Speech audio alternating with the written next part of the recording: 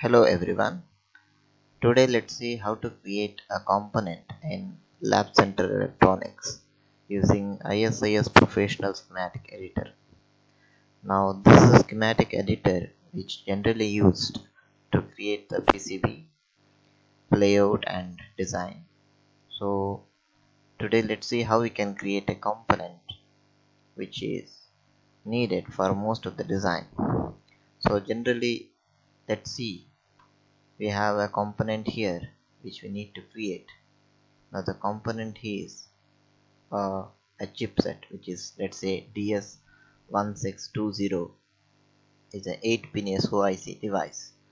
Now this device we may not find it in the ISIS professional editor. So let's begin by making a component in the schematic editor. For that, so let's open this ISIS professional editor tool, the schematic editor tool. So here is the schematic editor tool. Now in this I need to create a component. So to create a component,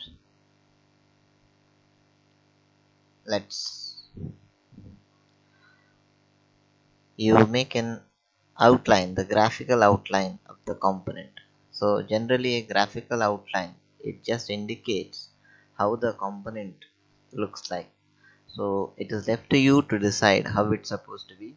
So if you are designing an AND gate, you can just make a diagram of an AND gate showing input and output. Now I just showing IC, which will this IC with so many IO pins, and I will assign the pin numbers to it. So I can just make a component.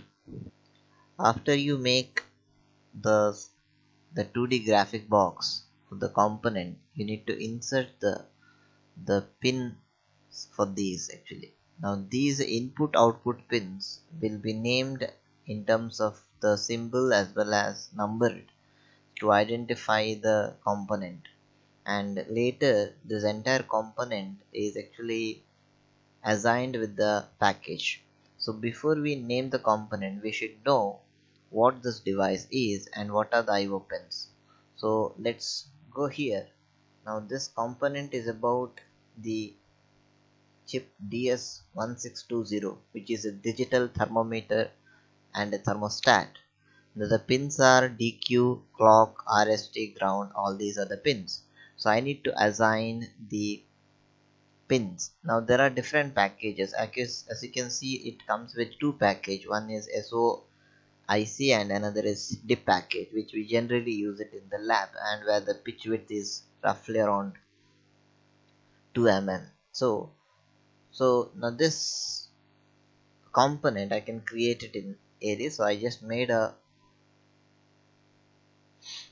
2D graphics box. Now as per the requirement, let's select the IO pins. For that I need to select the symbol box. So let's say I need to select a pin. So now this is a default pin.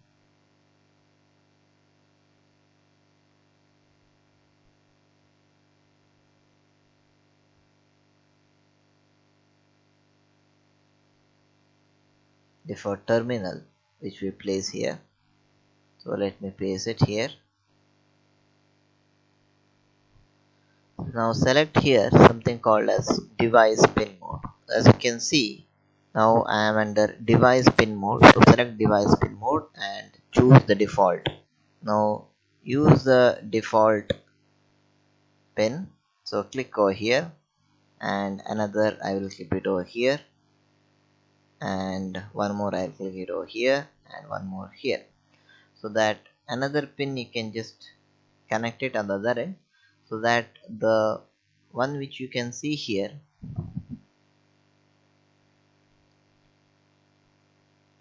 so let me put it over here, 1 2 3 and 4.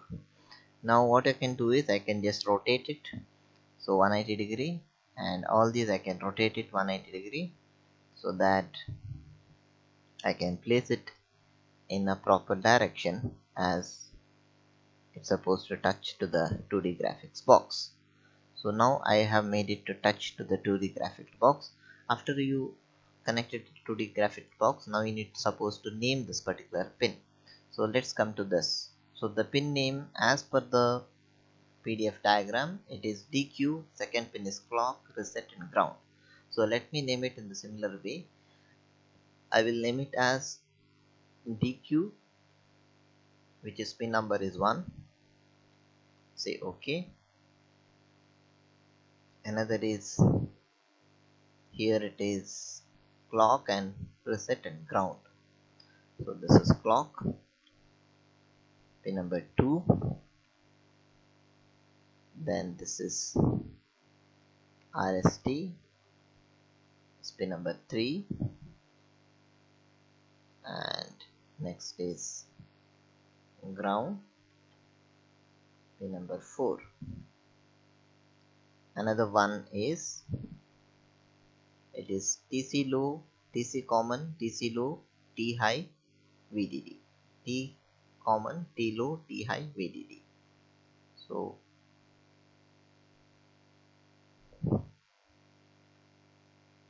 T common, pin number 5. Next T low, pin number 6. And T high,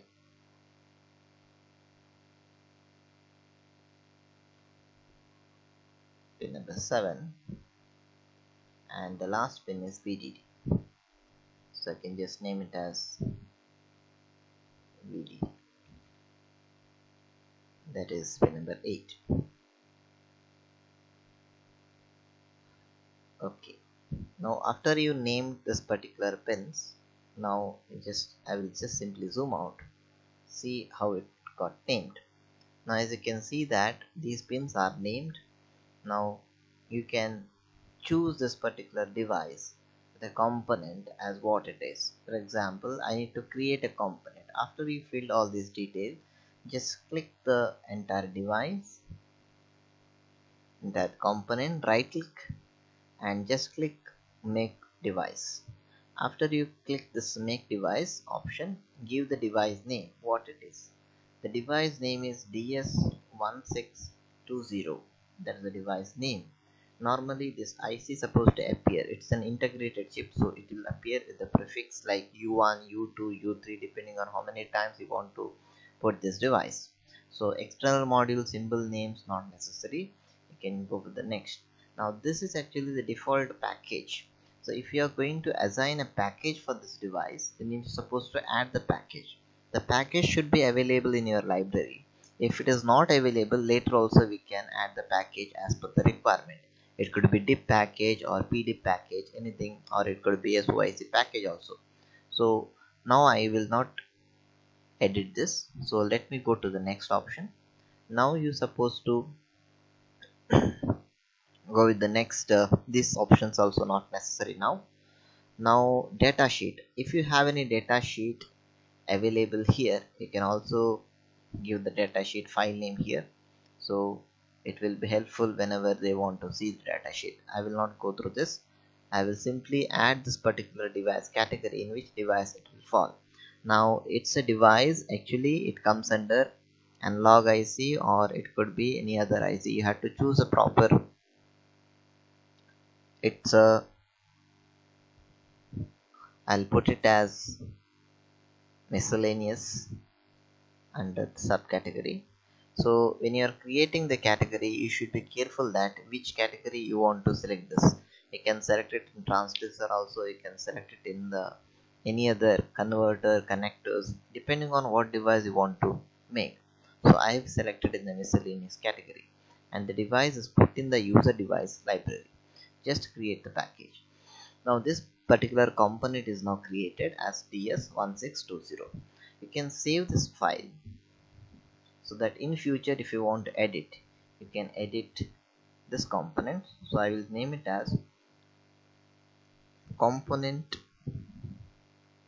ds1620, so that if I have to make any changes, I can make changes here and I can again make a new component in this particular schematic. Now if I am going to have this particular component again, so before that I can just open a new design file and I can show you how I can open the component. Now just go to the pickup library here. You can type ds1620.